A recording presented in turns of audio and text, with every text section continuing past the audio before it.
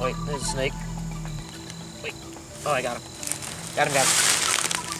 He is gorgeous. Oh my goodness. Have a look at that. Oh, his mouth is open. Oh, you gotta try to bite me. There you go. Get your teeth out of there, bud. All right. Have a look at that weird little fish.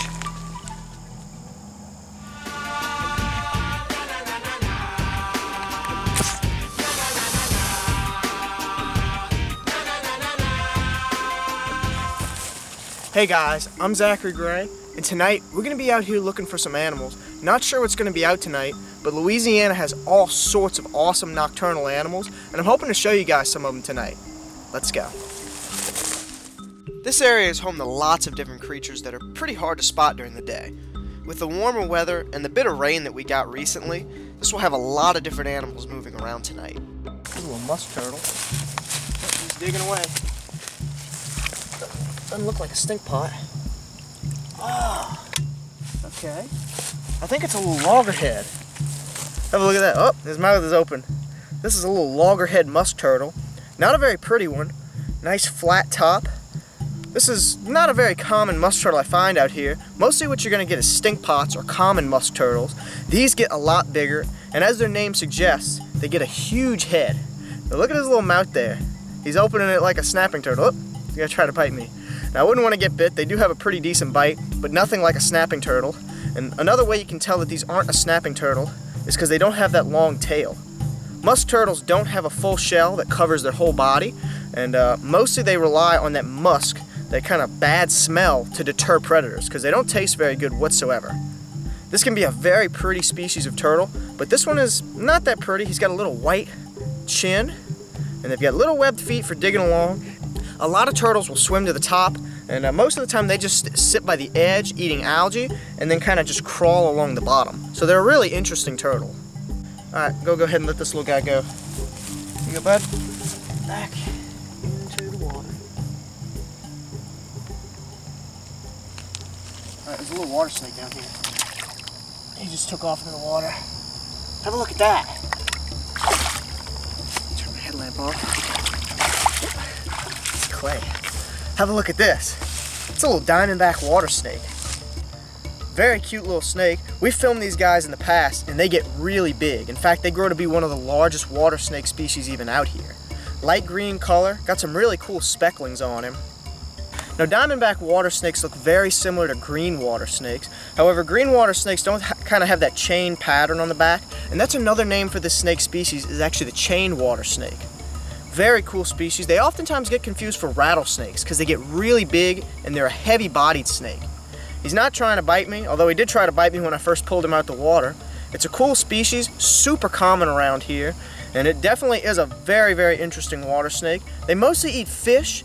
They'll sometimes eat tadpoles, crawfish, and frogs, and a lot of other things will eat them. Little egrets will spear them and eat them. Snapping turtles will sometimes grab them while they're swimming. And even other snakes, a bigger water snake, a water moccasin, or even a king snake would eat one of these guys. And in fact, I'd have to guess that one of these amphiumas, which are these huge salamanders that live along these ditches, I'd have to guess that one of those would try and grab this little guy as well. So a lot of different things would eat this species of snake. Really cool little guy. I'm going to go ahead and put him back. Alright, we'll go ahead and let this little guy go. There you go, little buddy. Boop, boop, boop. Alright, wait, there's a snake. Wait. Oh, I got him. Got him. There you go. I saw him dive down there.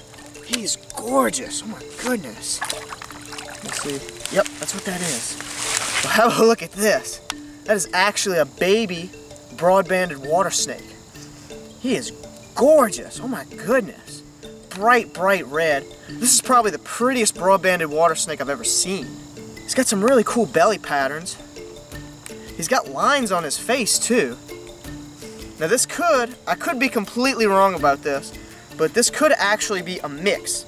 Some water snake species can actually mix, and some have actually been seen down in South Florida that are mixes of marsh snakes and broad-banded water snakes. But I kind of think that this is a Midland broad-banded cross. I'm still going to call this a broad-banded because it definitely is, but he's got some really cool colors on him. Look at that, bright orange. This is a pretty snake. He dove down right there. water snakes' first reactions when they see people coming is to normally take off into the water, and he dove into the grass, and normally I can reach down and grab them just before they get away. Now they're definitely out tonight. In the springtime, you're going to have lots of these little guys coming out. Now this would have to be last year's baby, but water snakes give birth to live young sometime around late spring to early summertime period. So that would make him not a full year old yet, but he's going to make 1 year sometime this spring or summer. But he is beautiful. Doesn't have those red eyes like the last water snake that we found, and he's got a little bit of checkering on his belly, but not too much. Very interesting pattern. I've never seen one this pretty, and he is absolutely beautiful. So we're going to get some shots of him, and then we're going to go let him on his way. Alright, see you, little guy. Oh, there he is. Can I get him? I don't think I can get him with my hands. Yeah. Dang it. I almost never see sirens here. I can't get him without a net. Man. That's a bummer. As much as I like catching things by hand, many times it is better to use a net. Not just because it's easier, but also because some of the animals that we find can give a pretty nasty bite or sting. Alright, so now I've got this little net with me, and anything I can see along here that I couldn't normally grab, I can use the scoop net to get, because a second ago I absolutely failed my job and missed that siren. That was the first siren I've seen in a very long time. It's a really cool salamander species, and if I see another one, I don't want to miss the chance to get it because they're really cool. There's also lots of amphiumas along here, which we've shown you guys in the past, and if I do want to show you guys another one of those, or if I see a special looking one, then I can nab it in the net. I can also get all kinds of different fish and aquatic bugs with this that I wouldn't normally want to grab, like a water scorpion, or maybe like a catfish or a gar, because those are things I normally wouldn't want to grab by hand straight out of this little puddle. There's a little water scorpion. Here you go. I don't see these too often. Saw them come right up to the top. Here we go. Be careful with this little guy, because he can definitely bite me. Have a look at this little guy. This is actually a water scorpion. Now this species is related to another called the toe biter. Same thing, it's basically a water scorpion. They're in the same family, and they don't really all have common names. The toe biter is a nickname given to the really, really big water scorpions, and this one is what I call a water stick scorpion, basically. As you can see, it looks like a walking stick, and it's got these two little mandibles out front that work a lot like a scorpion's little pinchers. So they grab things like a little fish, they'll grab it and pull it to their mouth, and they've got one giant tooth in the front of their head. And that's why I want to avoid that head. Now a lot of people look at this and they actually think that's a stinger, that little tail right there, and that's actually a snorkel. They actually use that to breathe. So what they'll do is they'll sit up like this at a little angle, and that's how they get their oxygen. And that's no problem whatsoever. That's not a stinger, but I definitely wouldn't want to get my hand by his mouth. These don't bite people very often, so I'm not actually sure how the venom affects people too much. I know it's nothing super dangerous, but I know it definitely hurts. These guys hunt little fish, small bugs, pretty much anything that they can get their hands on, and they're a pretty common species. However, I don't see them too often while I'm going out with a net out here, so it's pretty cool to show you guys. Alright, see what we'll do. I don't know if you can see this release, but there he goes. It's a little gar. Oh, I almost lost him. Here we go. It's a little baby garfish. There you go, get your teeth out of there, bud. Alright, have a look at that weird little fish. Get my headlight off. This is a baby spotted gar. Look at that. Really cool looking fish. I don't catch these in nets too often.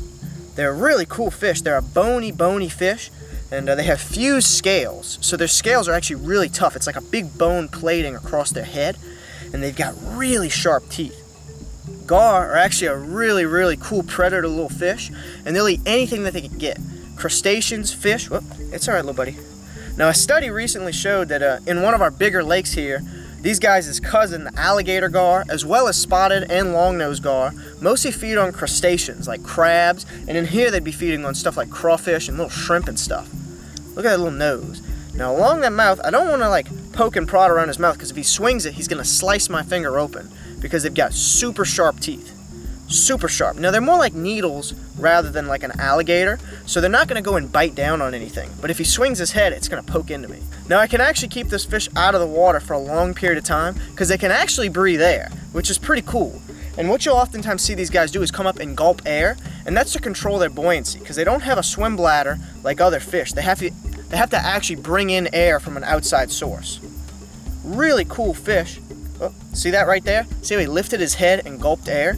That's what they'll normally do, but he can actually breathe the air, which is really cool.